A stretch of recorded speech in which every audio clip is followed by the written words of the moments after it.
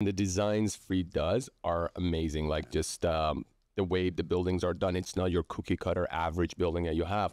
Peter picked one of the best corners, I would say, again, in downtown. You know, how did that go about? First picking it, and then let's talk about the team that he collaborated with. This is a celebration of Toronto. This is a passion project for all involved. And when we were engaging architects, we basically stood there and said, if you could pick anywhere in Canada to build, point. And some of these guys didn't know Canada from anywhere, okay? Some grew up, some knew it.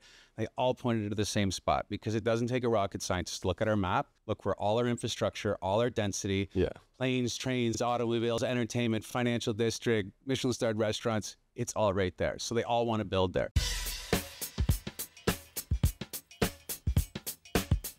Hi everyone, and welcome to another episode of NK Real Talks. We got Graham Scully here today, the VP of Sales for New Development at PSR, and we got an exciting project which I'm personally super stoked for, and it's called Freed Hotel and Residences. Yes, Graham, thanks for coming. Oh, it's a pleasure to be here. Thank you. And what's happening with this? This is exciting. This is exciting. It's exciting because we're really bringing some world-class architecture to what, you know, we all know is a world-class city.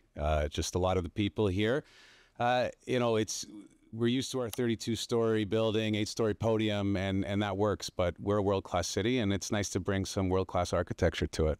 And you guys got some big names working on the project. We do. It's pretty awesome. I mean, it's when we talked and we started to look into architects for this site. The site's at Adelaide and Duncan. 240 Adelaide, right on the corner, northeast corner of Adelaide and Duncan. For those of you who know Toronto, it was the old Crocodile Rock, where $2 beers were forever. Inflation never kicked in there. But great site, and with a site like that, we really wanted to bring the A game because this is a site that will be seen across the city from all vantage points. Yeah.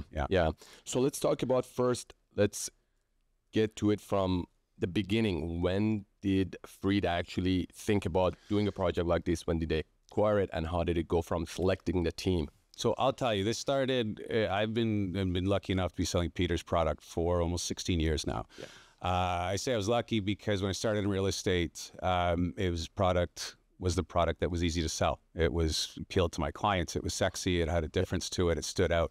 I always called it the Freed factor. It was pretty easy that when, you know, came to resale and you were trading a little bit more or a lot more for a place that was, you know, across the street, it made a lot of sense. So it helped build my clientele, and what I fell in love with was that energy that those buildings had. So it really started in King West. Peter and I did a project together called the Thompson Hotel.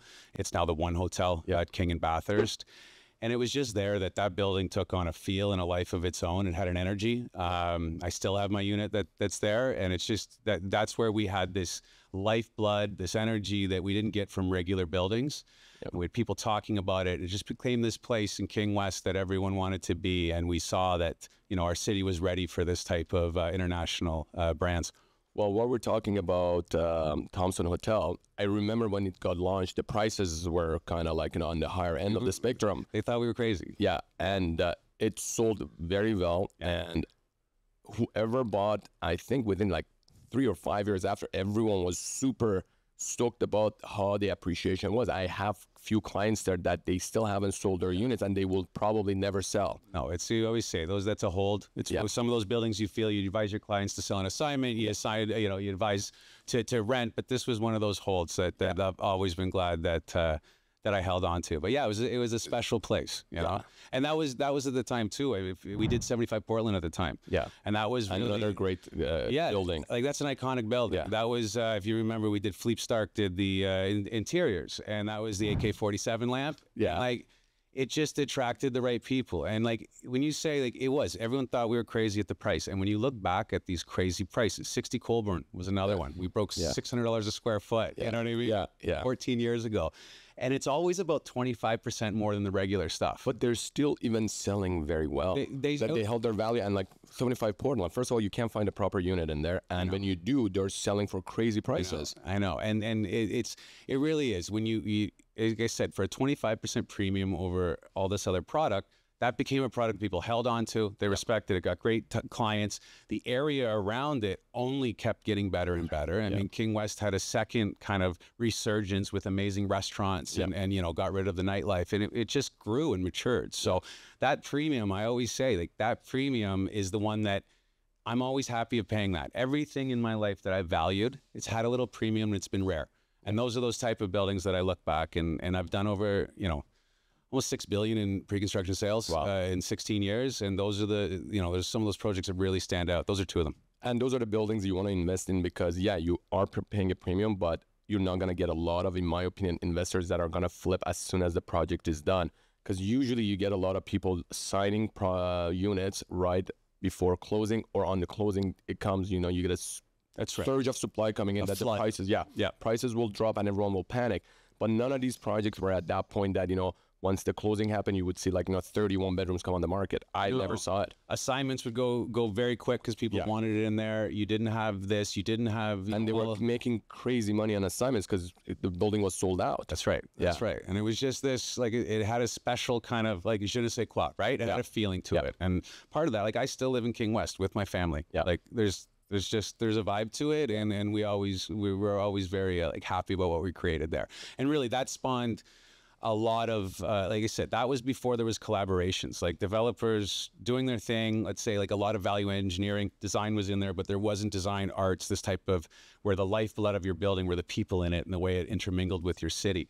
So after Peter did what in King West, because, you know, King West was a town that you could shoot a cannon through at night and hit nothing but abandoned factories. And now it's, you know, Range Rovers and some of the highest real estate prices in the city. So once we'd kind of, you know, done King West and even the hospitality side of it, and a lot of restaurants and a lot of great things there, went up to Midtown where I was lucky enough to do 150 and 155 Redpath with Peter, and then this really special project which was Art Shop. And I remember doing those condos and people said prices are crazy and what does Karl Lagerfeld have to do with a condo? And listen, like, everyone was wrong. It was before people were lining up for projects. They lined up for that project. I mean, the head of Chanel being part of your building, all of a sudden everyone realized, like, we're a world-class city and we want world-class things. And the designs Free does are amazing. Like, just the way the buildings are done, it's not your cookie cutter average building that you have. So that leads us to this project. So Peter picked one of the best corners, I would say, again, in downtown.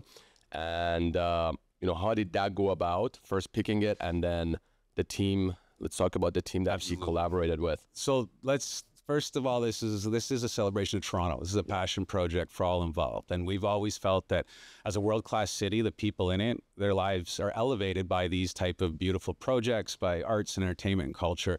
And when we were engaging architects, we basically sat there and said, if you could pick anywhere in Canada to build, point. And some of these guys didn't know Canada from anywhere, okay? Some grew up, some knew it. They all pointed to the same spot because it doesn't take a rocket scientist to look at our map, look where all our infrastructure, all our density, planes, trains, automobiles, entertainment, financial district, Michelin-starred restaurants, it's all right there. So they all want to build there. Also, that's where we're density friendly. So the city wants us to build there because they've spent more dollars per square inch on infrastructure. So they want us to tap into it. If you look at our city, we're missing a big part that New York has. I call it the missing Manhattan. Okay, there's not these downtown ultra luxury buildings that are skyscrapers that have world-class architecture that defines skylines in our city. Our skyline, if you are looking at the picture that I brought up right here, there are two buildings that look vastly different than all those other buildings. And that's because on that strip of Duncan and Adelaide, you're on Hotel Row or Hotel Alley, you have the Shangri-La, you have the Ritz, you have all these beautiful buildings, and then you have this density-rich area where if you want to engage world-class architects, you need to build more than 32 stories. The budgets just don't fit it. If you want to have design changes that push the envelope of what architecture is, you want to have buildings that when they come up in your view, increase your view. You know what happens when King Toronto comes up in my view in King West? My price goes up. When Frank Gehry's building comes up in my view, it goes up. When a regular building comes up and it blocks my view, it goes down. That says it all. We want these buildings coming up in our skyline. That's such a nice way to approach it, because that's what I always say. Listen, it doesn't matter that if you're looking into another building, but if it's a nice building, listen, like, it adds to the experience. That's right. And this is what you have here. So how many stories do we have here? So the building is it's 63 stories, but with a really special top to it. It's actually about 70 stories, which I'll show you here. But it's really it's a unique building in the sense that this location is very central. If you look around, it almost acts, when the architect looked at this, he wanted it to be like a sundial. All right. So much like that CIBC building, we check it all the time. It reflects differently. This will be right in the center of our city. It looks different every hour of the day by how the sun reflects, the lighting package. It's absolutely beautiful. But the best thing about it was the architects are Gordon Gill, Smith and Gill, from world-renowned architects out of Chicago. So Gordon Gill, he grew up in South Africa. He has his architectural firm in Chicago, like all greats do, but he had his childhood and his real life in the city. Right. So when he talked about building this building, he was so excited to give a building that contributed back to his city. And that was what solidified it for us, to have this world-class architect want to contribute to our city, not put something up that's flashy and just for him and to cause a statement. Like, this was to hold your attention and be something that gives back to the city of Toronto. So when we engaged Gordon Gill, that really set things off. We were able to then go out and start to attract some very, very interesting people. And I always say Peter is a very charismatic guy. I've worked with him for 15 years. From the likes of Karl Lagerfeld, Philippe Starck, Jean-Paul Gaultier, and, you know, our big surprise that we had coming out, you know, with Takashi Murakami. But he's a very charismatic guy. He makes great partnerships. So when we had this architect, this world-class architect, there was a lot of people that wanted to work with us. So when we wanted to bring, like, these structures are unbelievable. And when our clients look at this and they say, it's a little, I mean, that's daunting. Those almost look like renderings. Like, there's no buildings in the city of Toronto that look like that. When I talk to clients, I'd say the two buildings that resonate most with them is that Gordon Gill and Adrian Smith were responsible for the Burj Khalifa. Yeah. I mean, Tom Cruise did jump off that and made it very accessible to a lot of people, but it is the tallest building in the world, an architectural gem. And then you have Central Park Tower, which is gem of a building. Right? So like, when we're trying to say, like, the DNA of the building and the people putting it together, world class, Burj Khalifa, you know, Central Park Tower, New York, Dubai, it's incredible. So when we had this amazing building, we said, okay, we need that warmth of the interior, right? Because it's a 5-star hotel. It needs to be inviting. These superstructures can't be just cold and glass. So we engaged Anwar from Design Agency. Again, another individual that has offices all over the world, designed major hotels. But you guys might know Soho House. Yeah. You're a cool guy. I'm sure you've been down there before. Broadview Hotel on the east side. They're from Toronto. Yeah. I just saw Anwar last week. Like, these are guys that know and love our city and are passionate about it. When you have that type of collaboration, they're very easy to work with. And I'll say, this was a celebration of Toronto on an international level. It's a 5-star hotel with a boutique residence attached to it. So we wanted to have that energy running through our building. And that was, we were lucky enough when we narrowed down our list of wishes of who we could work with. I know mine was Takashi Murakami. I mean, the colors, just what you can work with there. There's no artist that I know that puts an instant smile on my wife's, my son's, and my face instantly. So having something like that in a lobby, having that give back to the city where you're going to walk by and you're going to have that pictures being taken with it, interaction, and the fact that Murakami has only ever really collaborated with the best. I mean, Louis Vuitton. Well, that's the whole thing. So when you guys, when we talked first, you said, okay, there's going to be a surprise element to this project, and when you guys revealed who they're collaborating with, I was like, oh my god, I've seen his work. Louis Vuitton was one of them. I've seen a bunch of other designers that collaborated with him, and I was like, holy crap, how did you find this guy? Which is so spot on for what you guys are doing there. It's spot on. And you know what, the best thing about it, and you got to meet him, I mean, it was his first time ever coming down to Toronto. I'll say, these guys, they're not obligated to do much, and they stayed all night.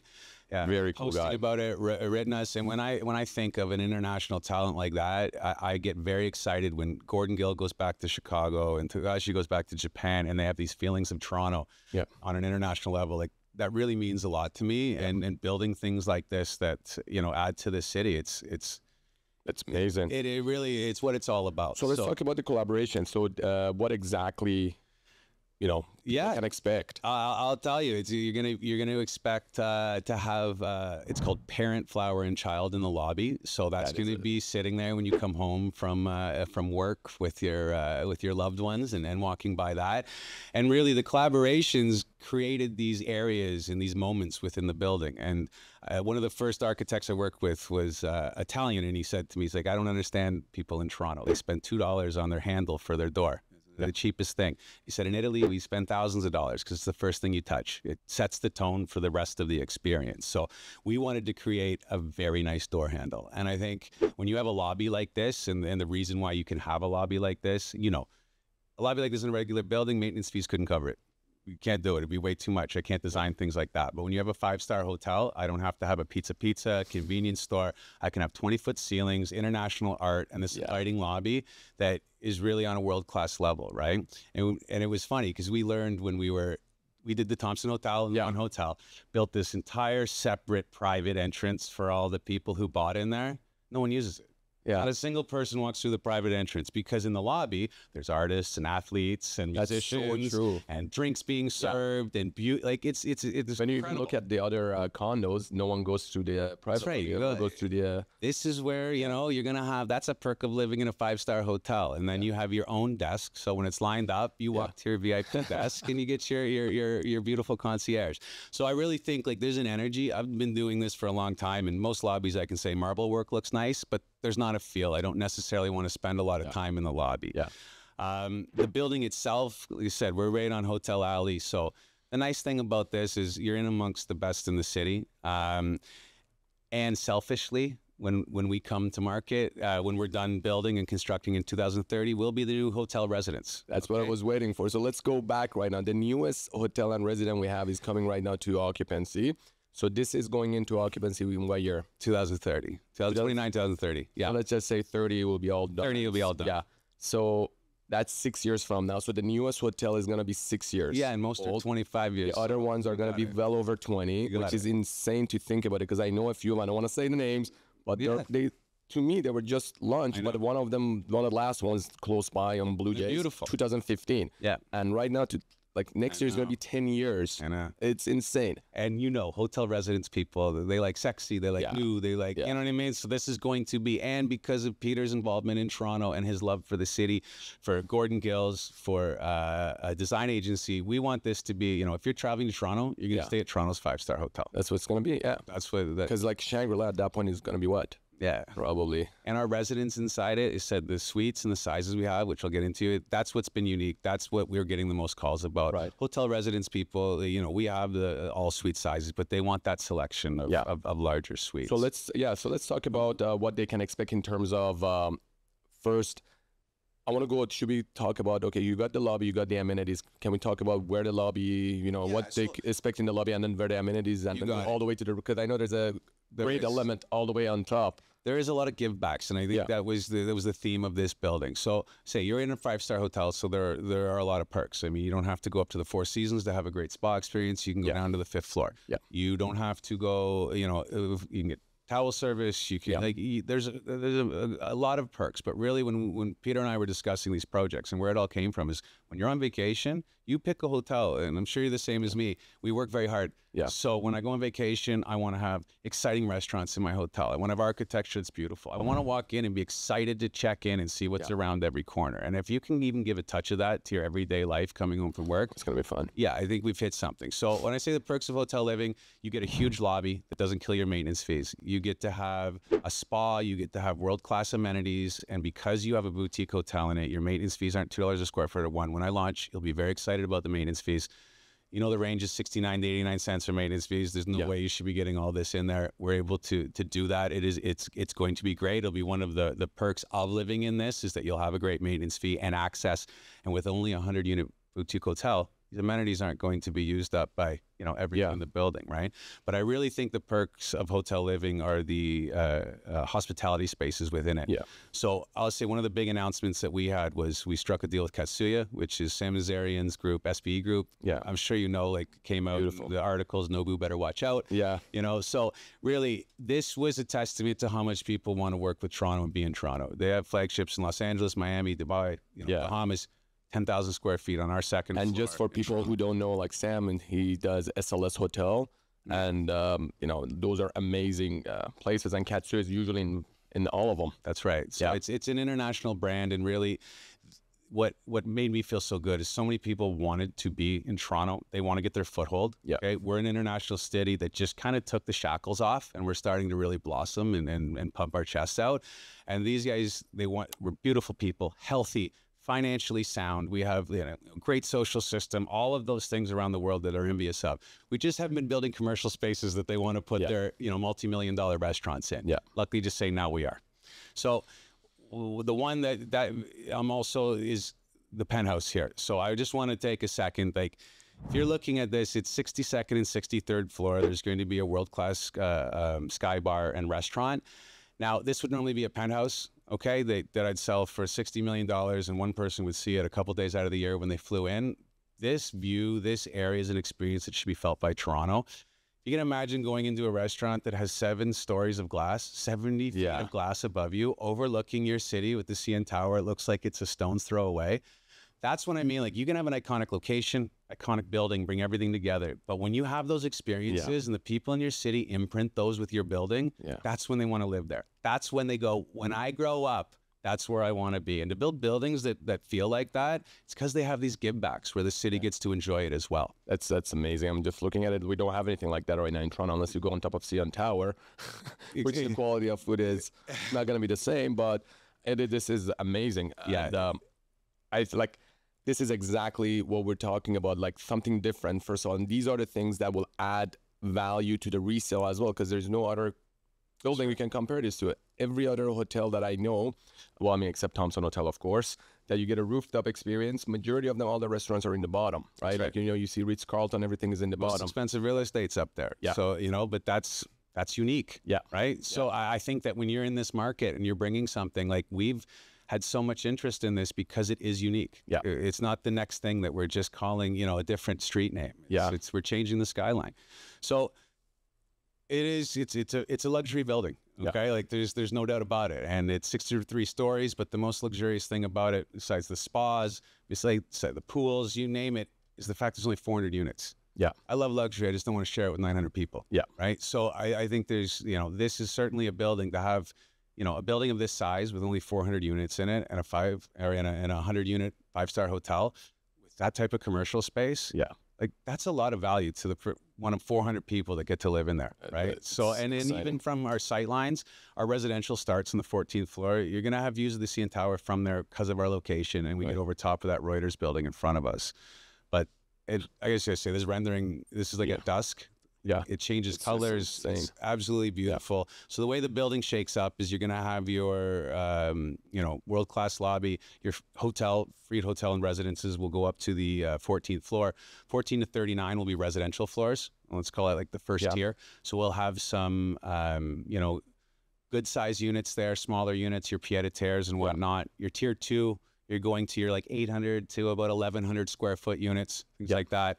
And then the one that I've been, you know, that's the one that, I'll be honest, most people are interested in because there's a demand and a lack of that product downtown, is the penthouse collection. We'll have 10 floors of true penthouses ranging from 2,000 to 6,000 square feet. And how many units per floor? Only 1 to 3. Wow. So this is like... And did I see correct? There was like 4 bedroom in there? Is that the penthouse? Yeah, there's like, listen, we didn't design, you think at 2,000 to 6,000 square feet, it's 12 bedroom compared to most condos. You get a 900 square foot, you know, 3 bedroom plus den, right? Or if you're trying to take your good clients and get them a penthouse, it's usually, you know, an 850 square foot 2 bedroom connecting 2, you know, 1 plus dens and making it a Frankenstein penthouse. Like, you want true design, you want selection, you're going to have 10 floors to select from. You can customize 1 to 3 units per floor. It's amazing. I have a rendering as well.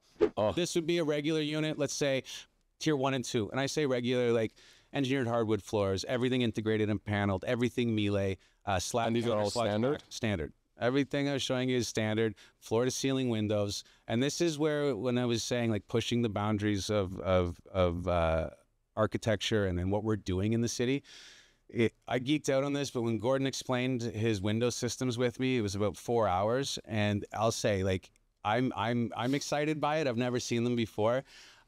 typically when you see these beautiful commercial buildings and they're able to have diamonds in it and all this, it's because they don't have to have operable windows, right? So you usually have this big open pane of glass here with this, usually a mullion right here and a crank. You get to push open to get about that much air. Not very sexy, and it breaks up your lines. It breaks up the views from outside. Architects hate it. So he designed this fin that lays within a mullion in the window seat, and that's your operable window. So it opens like that. So it's not seen from the inside or outside. So for the architect, he said it's like buying an off-the-rack or a tailored suit. There's nothing hanging off this. It's a completely tailored building. So I think that's beautiful. I have a penthouse in King West. I hate my windows now. This would be an example of the penthouse. I mean, the CN Tower is right there. You're going to have the top 10 floors, 1 to 3 suites per floor, minimum double exposure per unit or triple exposures for some, 9 and 10 foot ceilings, marble, everything. It's not just 30-inch appliances, it's 36, walk-in wine. Like the people that are attracted to this, you're getting all of it. Different level. You're getting all of it. That's amazing. So that would be about a view from about the 50th floor. That'd be about a 2,000 square foot corner unit. Just looking at that island, that's... I know, it's gorgeous. It's gorgeous. Our designers worked a lot with color and play and clean lines. Just a random question, any gas hookups? Or they're doing induction? It's very difficult in these big buildings to do gas. So you do the, you do the alternatives, but that's amazing, like the way this whole design works out. And again, the fact that you said, like, when you're getting a basic, you need, like, it's coming fully loaded. You don't have to be like, okay, I'm spending this much now, I got to spend another, X amount on upgrading it. That's right. Yeah. Or even to the fact that you're in this lesser suite. It's just lesser square footage. Yeah. It really is. It's beautiful. All the architectural details of everything else. It's just, the window systems are beautiful. It's really nice. So, with this building, because of the way we set it up, and like I said, it's a shared agreement with the hotel. So you get to benefit from a 24-hour concierge, a world-class lobby, infinity pool. And when I say like infinity pool, where is that? So it's on the 5th floor. You're going to have a beautiful outdoor pool, building spa, steam showers, cold plunge, you name it. Okay. But the whole point is you're going to get this for a good maintenance fee that you couldn't get in any other building. Okay? Right. And I also say that when your regular building gets taken over, your condo board looks at it, you don't have the eyes of a 5-star hotel keeping everything clean, keeping the elevators pristine, keeping the lobby pristine. Like, I go downstairs to my unit, someone's let their dog pee on the ground. You better be believed there'll be a lot of people making sure that doesn't happen. So I believe that part of that adds to that experience because I want my place taken care of, right? So you're going out to the pool. This is what sets it to me. Regular building, you bring your towel. You bring your plastic cup, your food, your thing, you schlep it all downstairs. I want to go to a pool where I have a server serving me drinks, bringing me towels. Like, you're in a 5-star hotel, so you get to do that. Like, that's a different experience. That's an experience, yeah. So, and this here too, that's the back end of the spa, but these are those mullions on the outside where you're having the window fins hit. Oh, wow. Yeah, so it's a whole different look. It opens into those. Yeah, like, so it hides in there. So you don't even see it from the outside. That's amazing. Yeah. So you're going to have, and all the things of a residential building, like a full fitness facility. Where usually in a hotel, those are lacking, right? But, when I look at pictures like this, I live with my family 2 minutes down the street. Yeah. I haven't worked with international talent like this before, and being in rooms with these guys, it's inspiring. They're brilliant. They're designing the future. Like, we don't even know. It's their minds that are creating what we're going to enjoy later on. And I think when you're partnering with the biggest investment of your life, and when you love the city like we do, world-class architects, artists, like coming to our city, promoting it with buildings like this, I'm just really excited that we're at that level now. And I really think we're longing for it. Yeah, this is going to be an exciting one. This is exactly as you said, it's going to change the skyline. Yeah. And it's going to be there to stay. And for those who are looking to invest, this is one of those buildings, again, you want to invest in because there isn't any comparable to it. And by the time this comes out, I don't know, unless something else comes up as hotel residence, you're going to be the newest one. The last one is going to be at least 6-7 years old at that time. Well, Graham, that's amazing. So for our viewers, if anyone's looking for pricing, any other information, floor plans, or any other source of information about the project, feel free to reach out. My Instagram handle is going to be down below. You can DM me there or just send us a message. We'll get you guys all the pricing and information you need with the brochure. And you guys have a nice sales center downtown too. So Beautiful sales center. Right in the corner, Adelaide and Duncan. Yeah. Brick and mortar, 2 stories. There's a beautiful 2-story model. Yeah. Look up and see into the restaurant from the 2nd floor. So we wanted people to be able to come down, experience it. We'll have beautiful art always rotating through there. Yeah. It'll be a really nice experience for the city. I highly recommend, if anyone's interested, to book with us to come down to the sales center and take a look at it. Graham, anything else we should know about? This is definitely my focus. This has been a passion project for all, and I'm just happy to see it come to market and talk to people like you about it. It's exciting. Educate people. Thank you. Thanks for coming. And guys, any questions, feel free to reach out to us, and make sure to watch our last episode of NK Real Talk that was with Anton about Airbnb and Airbnb challenges. But with that being said, thank you for watching and have a great day.